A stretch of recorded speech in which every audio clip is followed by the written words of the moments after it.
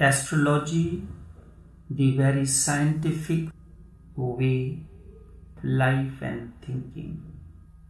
It maintains, it explains that all future will emerge out of the past.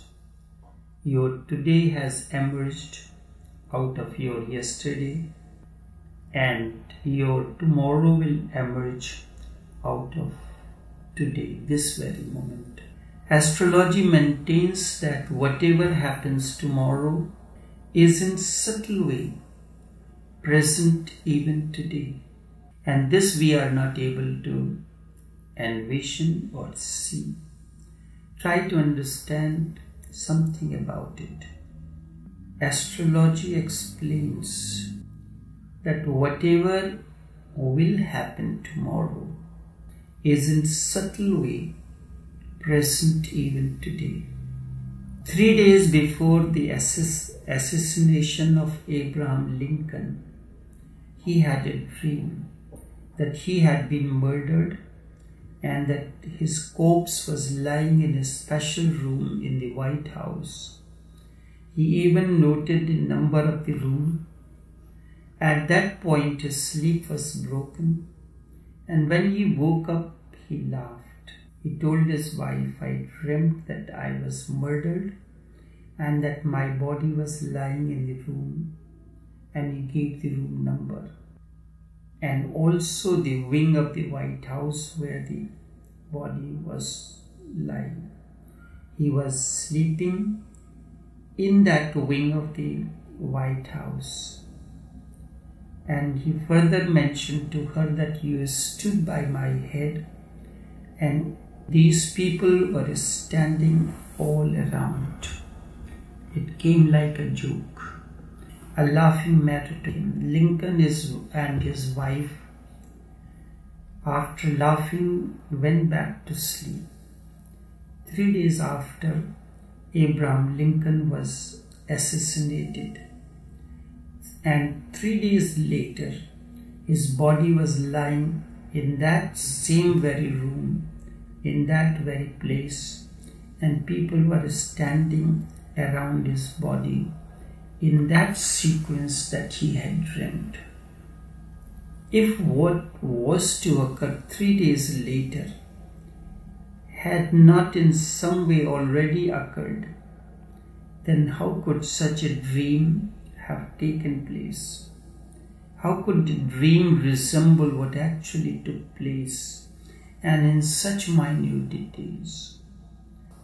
Such a glimpse is only given in a dream if in some way it is already existing in the present moment.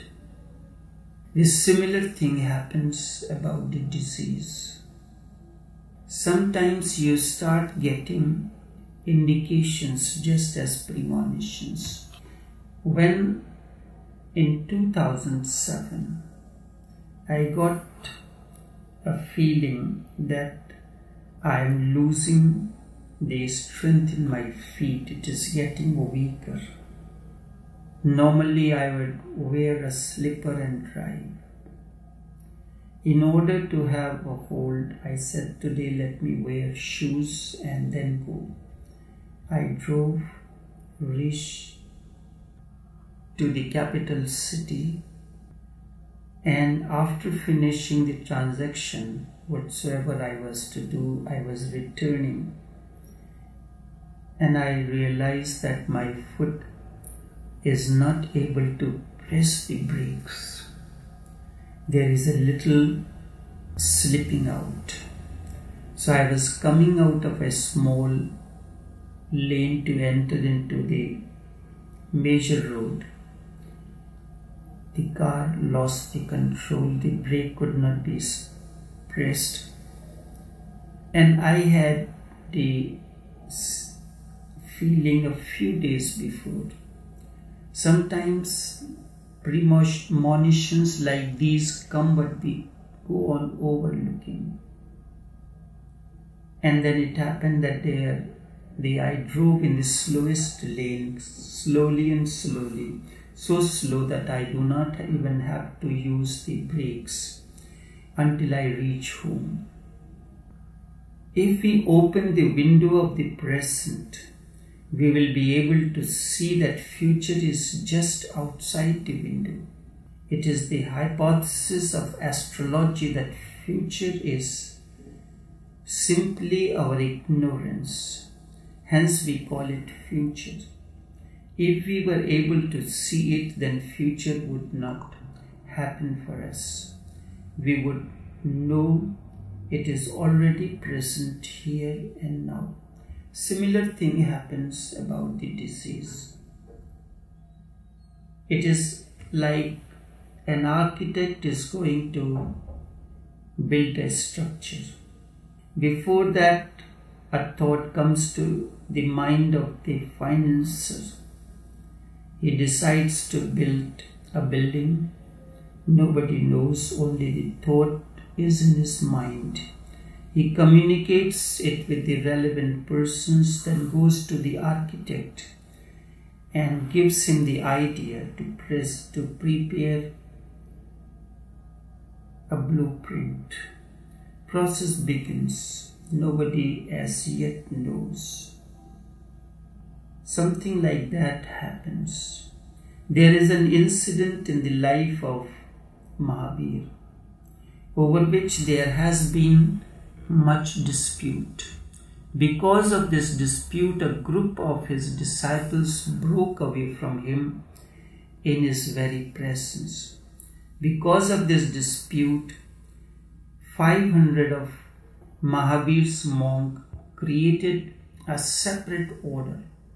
Mahavir used to say that whatever is happening has in some sense already happened. If you are walking, then in a sense you have already arrived at the destination.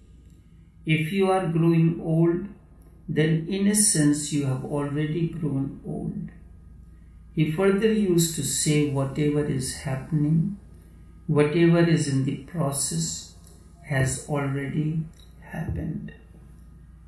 One long-time disciple of Mahavir lived far away from him during the monsoon season, the rainy season. He was sick. So he asked a new disciple who was present to spread out a mat for him. So the new disciple began to spread the mat, and he was just unfolding the rolled up mat when the older disciple remembered Mahavir's saying. He said, "Stop." Mahavir says, what is happening has already happened. The mat was in the process of being rolled out, but it has not yet been completely opened. It had suddenly occurred to him that Mahavir said a very wrong thing. Mat was half opened, but in what sense was it already completely opened? He left the mat there. He waited for monsoon season to be over and went to Mahavir and said, "You are mistaken when you said that what is happening has already happened, because right now the mat is lying half open. It was being opened, but it has not been opened. So I have come to prove that you were wrong. Your saying is wrong." Mahavir told him that he had not understood what he had said. This disciple must have been of a childish mind. He would not have spoken that way. Mahavir said, "You have stopped the process. It was happening, but you interrupted it. The mat which you prevented from unfolding was already actualizing itself in the very process of unfolding." He had in fact already, it has already been actualized. You only saw the mat in the process of unfolding. But one more process was going on, and that is what has already happened.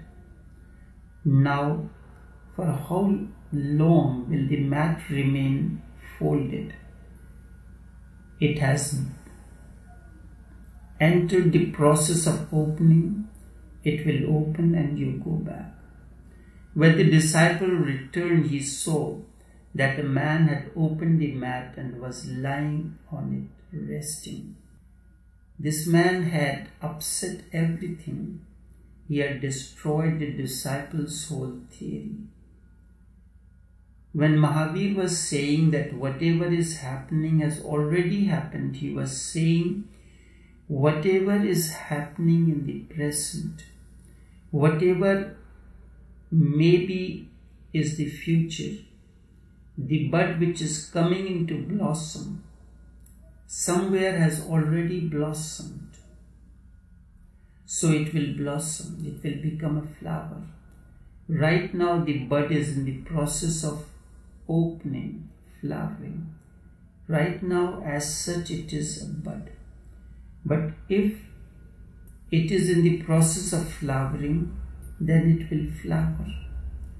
Its having flowered has also in a sense already happened somewhere. Now we should look at this from another angle. As such it seems very difficult. We always look from the viewpoint of the past. The bud is blossoming, but our thinking is always past oriented. It is straddled to the past. We say that bud is blossoming, that is becoming a flower, that the bud will become a flower. But the reverse may be the case. For instance, if I push you from behind, I am making you to go forward. But it may also be that someone is pulling you from ahead. The motion can be in both directions. I am pushing you from behind and you are going forward. It may be that someone is pulling you from the front, but no one is pushing from the behind. In this case, you will move forward. Astrology recognizes the incompleteness of the perspective that past gives the impetus and that future happens as a result. If one views a phenomena in its totality, you can see that past is providing the impetus, but the future is also exercising a pull and or attraction. The two things happen simultaneously. Something is being pushed from behind and there is a pull. The bud becoming a flower is not all that is happening. The flower is calling out to the bud to become a flower as well. It is exercising a pull. The past is behind, the future is ahead. Now in the present moment, there is a bud. The entire past is pushing the bud forward to become a flower. And on the other hand, the entire future is calling the bud to become a flower. These two forces take place simultaneously. Under pressure from both directions, past and future, the bud will become a flower. If there were no future, the past by itself would not be able to create the flower, because future must provide the space for the bud to become a flower. In the future, a place, some space is necessary. Only if the future provides the space, the bud will be able to open itself. If there was no future, then no matter how much the past can try, no matter how much it pushed you, it would all be in vain. No matter how much I push you from behind, if there is a wall in front of you, I cannot make you move forward. The push can be from behind, but there has to be a space in front for you to move forward. A space is certainly needed to move forward, and this space is provided by future. If I push you and the space ahead accepts you with an invitation, come and be my guest, only then my pushing you forward will be significant. For my pushing, I space in future in front. Future means that something is in front, is needed. The past does the work, future creates the space. It is the view of astrology that looking from the standpoint of past alone is insufficient and only partially scientific. The future is calling all the time, drawing us all the time to come forward. And the two forces have to be understood simultaneously. We do not know. We are not aware. This is the weakness of our eyes. This is our short-sightedness. We cannot see very far. About tomorrow, nothing is revealed to us. Let us look at the birth chart of Krishnamurti. Jiddu Krishnamurti. You will be surprised.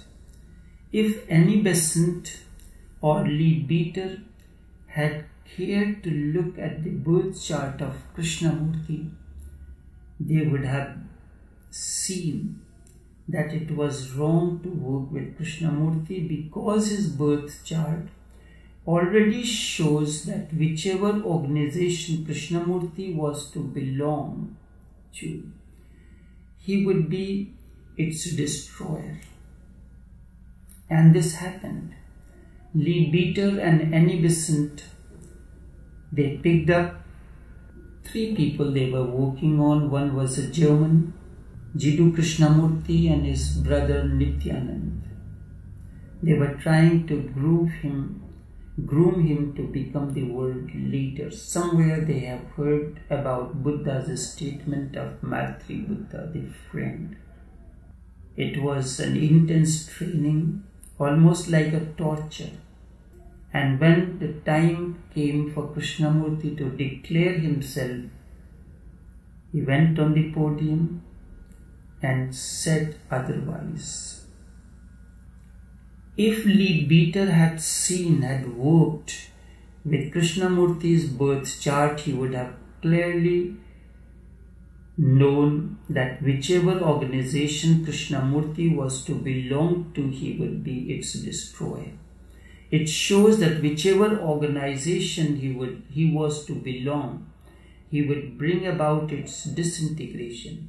Whichever organization he was to join, it would vanish. But any besant was not ready to accept it.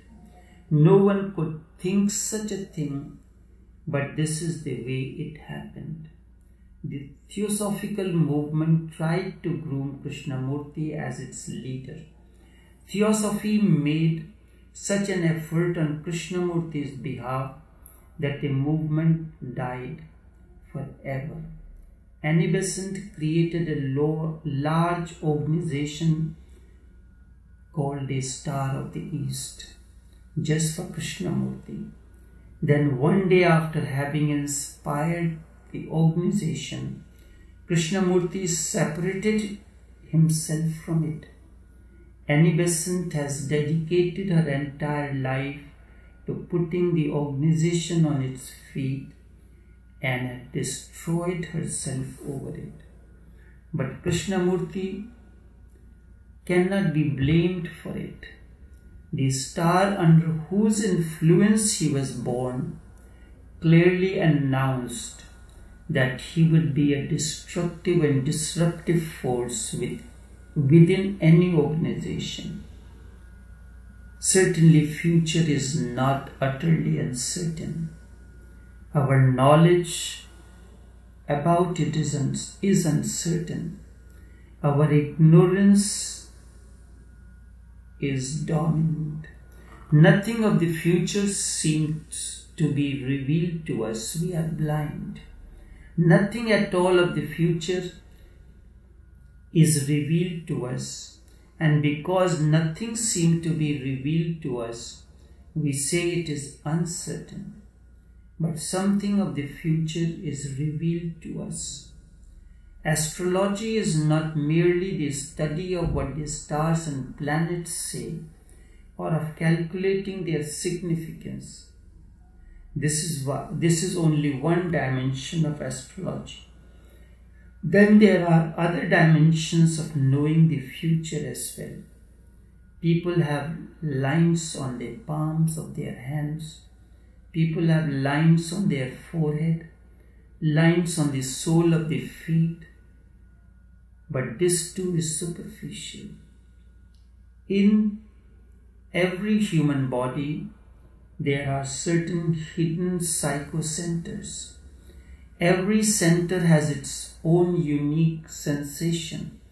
Every center vibrates in its unique way, at its own frequency all the time. There are ways to check what these are. Human beings have concealed within them the mental impressions or the seeds of the past. There was a particular person called Ron Hubbard. He brought out a new world, a new science to the West. For the East it was ancient.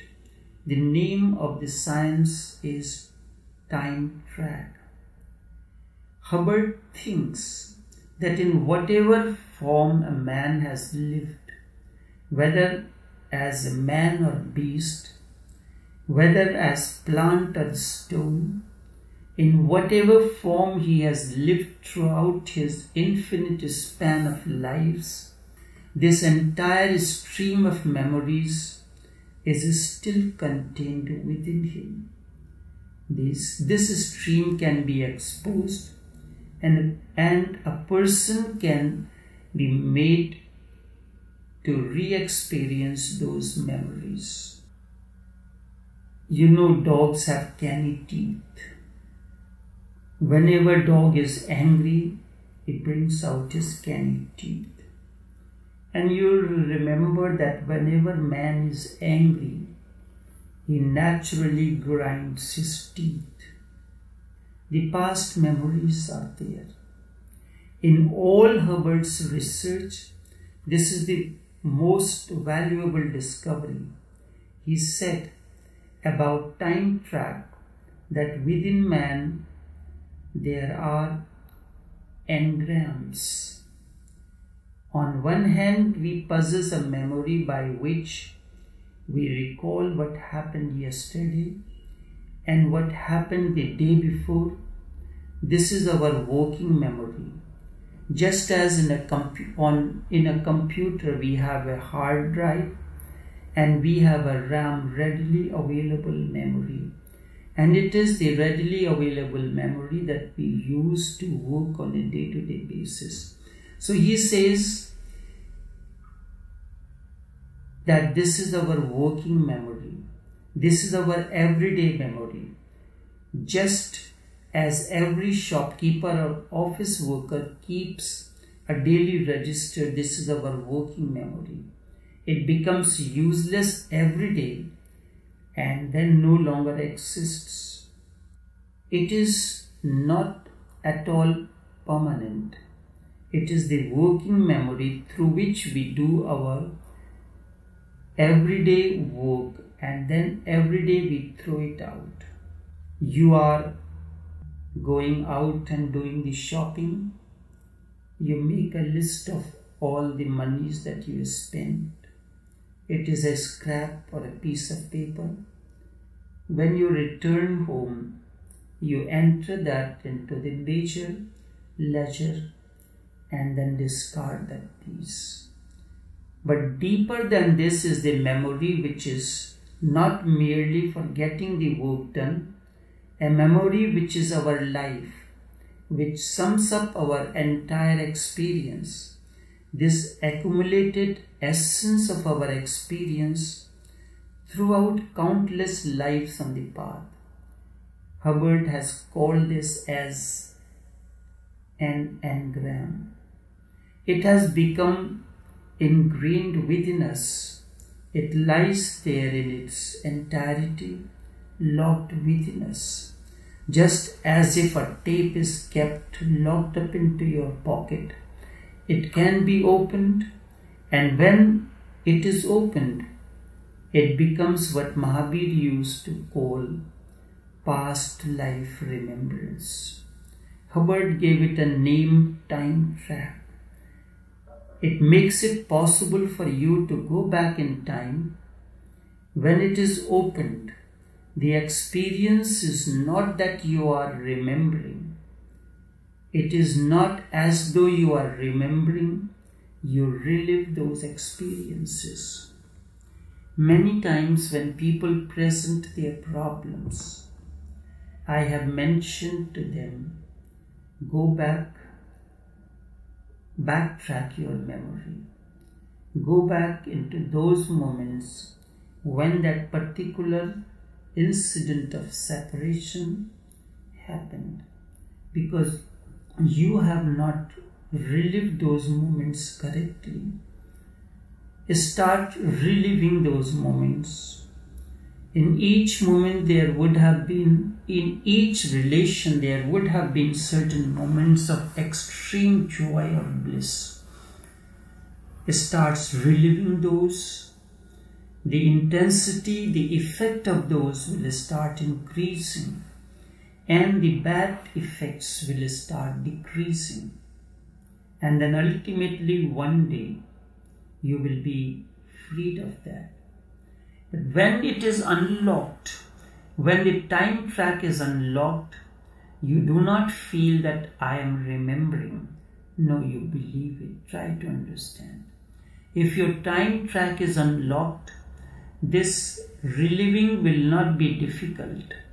In fact, without it, astrology remains incomplete.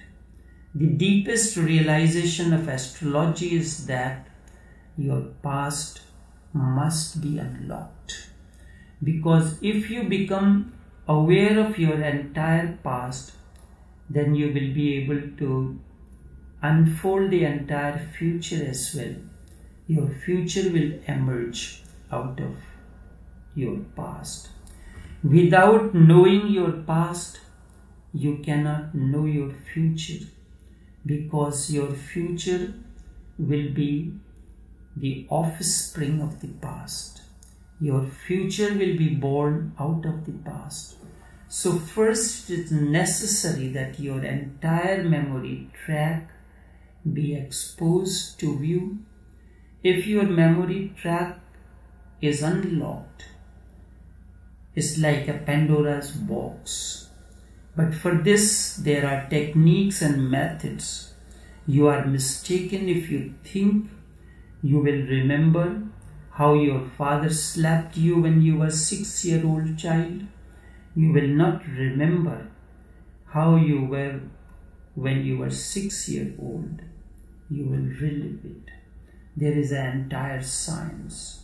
In meditation, we use this. Buddha mentioned that unless you are freed of the past, the journey in the future will not be possible. He introduced the system, the technique known as Jati Samram. According to modern psychological ways of Abraham Maslow and others, he can take you to the primal scream up to the age of 6. Beyond the age of 6, it is very difficult to go into. You can reach up to the time when you were conceived, but beyond that it is very difficult. And that meditation cannot be given to the person on its own. Because if all those memories are flooded into your consciousness, you will certainly go mad. But slowly and slowly, these are revealed into as you go into the meditation. You will relive the event. Also at the time you were reliving, if I ask, what is your name? You will reply Junior. Not the correct name. A 6-year-old child is replying. You will be reliving the event at that time. You will not be remembering the name. As a person, you are not remembering when you were 6-year-old. Now, in the process of regression, you have become 6-year-old. So the answer will be like that of a child who is 6-year-old. Whatever reply he gives will be the reply of a 6-year-old child. If you were brought back to a past and you remember that you were a lion, then if you were disturbed at this point, you would begin to roar just like a lion. You would not speak like a man. It is possible that you would even attack someone with your fingers and nails. If you remember that you were a stone and someone asked you a question, you would remain completely silent. You would not be able to speak. You would remain like a stone. The analysis of Hubbard helped many people. For instance, if a man cannot speak, Hubbard would say that this person had been blocked by some childhood memory and cannot move on. He would then take him back along his time track and break open his engram at the time when he was 6 years old, or the point at which his growth became blocked. He could not proceed. As he returns to this point, the influence of his childhood memory will disperse. Then this man will again return to being 30 years old, and 24 years difference will vanish. This is surprising. And the surprising thing is that thousands of medicines might not help man to speak, but by going back along the time track and then returning, he becomes able to speak. Many illnesses come to you only because of this time track. Many illnesses fit into this category. For instance, hay fever or asthma. For the patient who suffer from hay fever, a fixed date exists. Every year on the same date, at the same time, this fever returns. So there can be no remedy for this hay fever, because hay fever is not actually a bodily illness. It is a time track illness. Somewhere a memory has been fixed. Somewhere a memory has been blocked, and that has to be released. But it is very difficult when you are working with the people. Tremendous trust is required. For instance, a man has a memory related to the 12th month of the year during the rainy season, when 12th comes, when the rainy season comes, the man is getting ready. He is already afraid of what will happen. You will be surprised that the hay fever, which will now attack him, is just something he is reliving. It is not really a fever at all. He is only reliving what has occurred on 12th, the previous year. If you give him a treatment now, you will only be putting him more trouble. Medical treatment is of no use because he is not the same man who existed a year ago and who at that time could have been treated. You are unnecessarily throwing the medicine away because it is not going into the man who exists now and the memory that he is. There is no connection between the two, no relation. Every medicine will fail. Every medicine will only increase his hay fever, and so he will say nothing is working. He is again getting ready to repeat what happened the previous year. 70% of our illness happen because of this time trap. They have been caught and grasped so tightly that we relive them again and again.